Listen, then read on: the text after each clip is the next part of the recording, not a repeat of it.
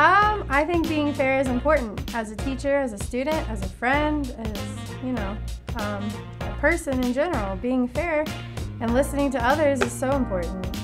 How do you bust out the box? I bust out the box by being open-minded, listening to others. Everyone has their own experiences, everyone has their own stories, and being open-minded is just creates a fair and honest person.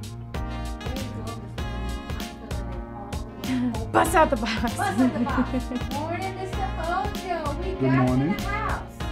Hey. Mr. Ojo, tell me something about your fairness. Being fair. To be fair means you want to treat others the way you want to be treated. Because remember, some people say life is karma, like karma. What is the quote now? Life is like a boomerang. That's my philosophy. Whatever you do to others would also happen to you. So if you don't want people to treat you badly, don't treat others badly. And don't blame others for what you did. I mean, just take responsibility. Be accountable to a higher power, knowing that he sees everything you do. So if he says that what you did is wrong, just accept it and try to fix it. Don't blame others and therefore sweep your flaws under the rug, because sooner or later it will become a volcano, and when it erupts, your life is a whole mess up.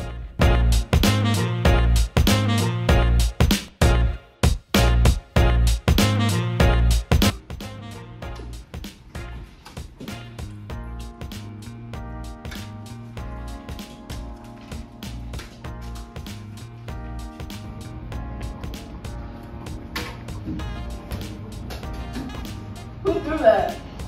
Bird. What? Michaela, is this true? No, it was Serene. What? It was Michaela. Y'all are all getting zeros. This is so dumb. What'd you say? Nothing. Have you took the Spanish test yet? No, it's hard. Alright class, so today's project is due today. I want y'all to submit it by the end of the class period. It's in today's module, alright? I want y'all to keep the talking to a minimum. Have you finished? No, I'm excited. I finished mine. Hey, Sakani, can I submit mine on your computer real quick? Can I submit mine on your computer real quick? No, sorry. It'll just take a second. I said no. Yeah. Hey!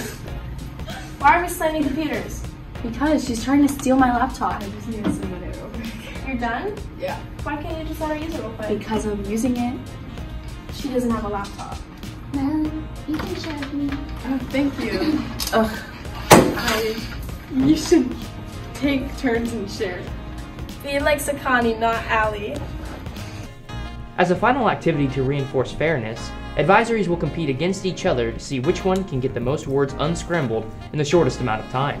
When your advisory is ready, the teacher will scan the QR code and then click start. As a class, try to unscramble the words associated with fairness. You will only have 2 minutes, but the faster the better. Submissions are from teachers only and can only submit one time. The winning class will get an ice cream party during advisory. Good luck, Longhorns.